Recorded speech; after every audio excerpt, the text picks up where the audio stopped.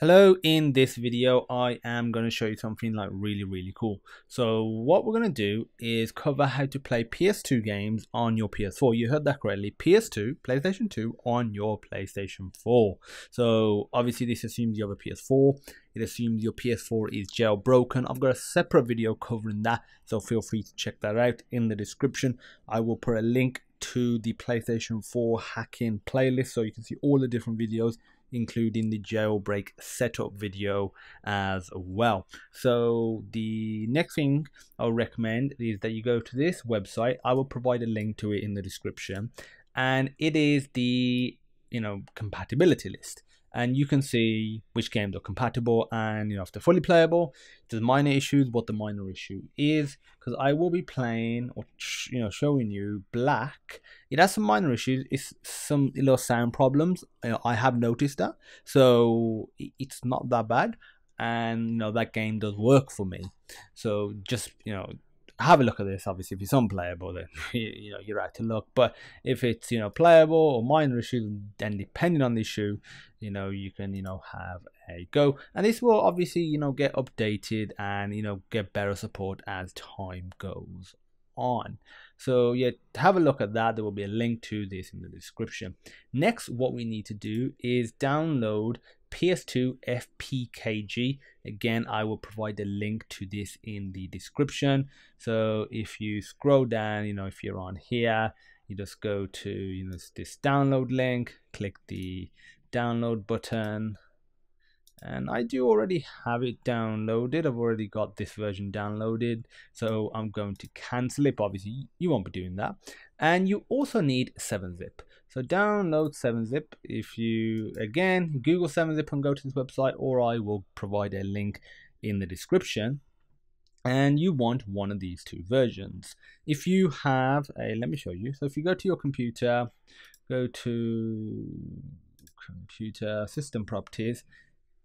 If it's a 64-bit operating system there, then you want 64-bit, or you can use 32-bit. But if you say 32-bit operating system in the settings section, you can only use 32-bit. I want to use this one, so if I just click that. Again, I've already got it, so I'm going to cancel this, and now we're all good to go. So this assumes that you have an ISO of your game, regardless. You could have ripped it, you could have got it from other source. Again, I want to say this video is not condoning piracy. This is not what that video is about. This is for research purposes, for educational purposes. And I'm assuming that you are using games that you own. I own Black, the original copy. I've got it at my parents' house. Love this game. Absolutely love it. Okay, so first of all, you want to install 7-zip. Load this up.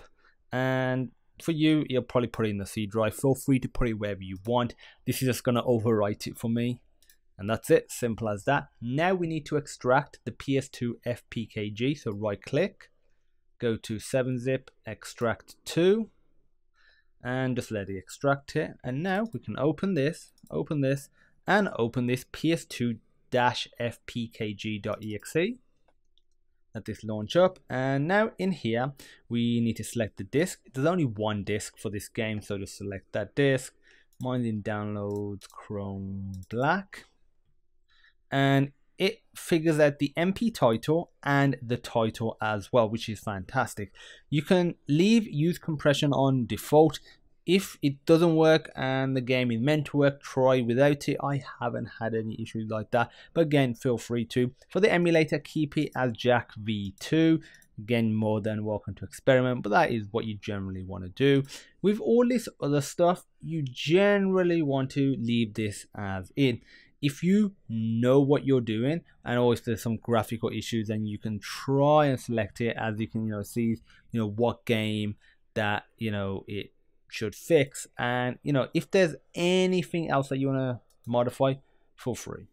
But this is generally what you need to do. Next, what we want to do is add an icon and a background. As you can see, it says if you don't add one, you'll put a default one, but let's add one. So the icon, we ideally want that to be a square.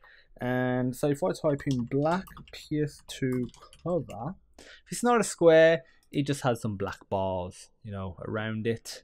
So it's not a square, but it's not the end of the world.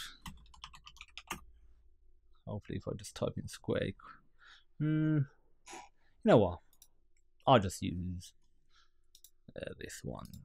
It's not the highest res, but it'll do. It will do. So go to desktop, save that. JPEG is fine. Suppose JPEG or what's the other one? PNG. And for the background, we're gonna have. I do like this image. This one here. So I'm gonna do save image. Save it to the desktop. Close that link down, and now go to the icon. Go to that, go to background, select that, and I'm going to click create FPKG. If I click that, it will now ask where I want to create it to. And before we do this, actually, you also need to make sure that you have obviously a USB stick. I'm using a USB 3.0 stick. Got one right here. And if you haven't already set this up in the right format, maybe you have for a previous video, like the setup video or the PSX, games video, you want to format it. Go to exFAT, allocation, unit size, put as default. Feel free to name it whatever you want. I've left that as default. Quick format and click start. Okay. Okay, close. And there we go. And now you can either create this somewhere else and then copy the file over. It needs to be on the root, or just click directly to your USB stick, click OK. I guess I can't. We can't select the root, so I will select downloads, Chrome, click OK. That's just the info. A little command prompt window will pop up, and this is the percentage, so 0 to 100. Depending on the size of the game, this one is pretty large. It is like 3 point something gigabyte. Obviously with compression you'll probably get smaller, but depending on the game will depend on how long this process actually takes. And so yeah, once this is done, we can actually copy it onto the root of our USB stick. We have to do that manually, and then we can install it on our jailbroken PS4. So again, make sure your PlayStation 4 is jailbroken, otherwise you won't be able to do that step. I'm just going to mute the audio till this is actually successfully created.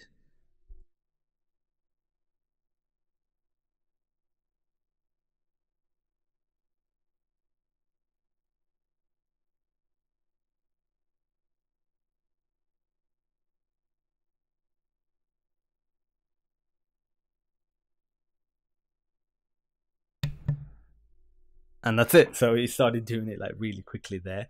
So let's go back to our Chrome directory, and that's it right there. And it's probably has 1.27 gigabytes. So it has compressed it by almost a 2/3. So it's almost a third of the size. And if I go to Kingston, paste it into the root, and obviously depending on the speed of your USB stick and the original drive, this speed will vary, plus also depends on the size of the file. So just wait for this to complete. Almost done, almost done, almost done.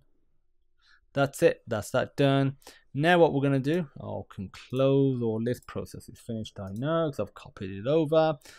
X that, and I'm going to eject my USB stick and just waiting for it to eject. That's ejected now. Unplug this bad boy. Now let's switch over to the PS4 and actually install this. Okay, so now we are on the PS4 now. Make sure you put in your USB stick with the game into your PlayStation 4. Doesn't matter what USB port it is. And now go to settings. Again, this is on the assumption that you have a jailbroken PS4 and it is jailbroken, because currently it is a tethered, jailbreak. So you have to, jailbreak every time, you turn your system off and on again. So go to debug settings, go to game, go to package installer. Your game will appear right there. So obviously make sure you know which one it is, because there may be multiple games. The other thing you can do if you have multiple, just rename the package. Because this is black, I could have renamed it to black, for example. Click X, it will start installing. It'll say add it to downloads. That is fine. It's not downloading anything. It's just the way that it, does it with the system. Now it's installing it. And then after that it's done, back there again, we shall see another sort of toast style notification that says ready to use. Once it says that, we're all good to go. So not yet. There we go, ready to use. We're all good to go. So we can click the PlayStation button. There we go. There is black. So I'm going to turn the volume up. Click X. That's the background and the thumbnail, that we chose. So otherwise, it would just put default stuff in here. Now it's, just in that little PlayStation 2 intro. And yeah, it's loading up black on my PlayStation 4. I'm just going to turn the volume down now again. I just wanted you to see so the volume does work. And that is it. So that is how you play PlayStation 2 games on your PlayStation 4. You can press the PlayStation button and just chill here and do all the stuff as you normally would, and you can resume it again. So that's it, really simple. If you have any questions, feel free to pop me a message. I've got another video on how to set up your jailbreak, which you do need to do for this one. I've got another video on how to install PlayStation 1 games right there. It might look like that is Crash Bandicoot, It's About Time.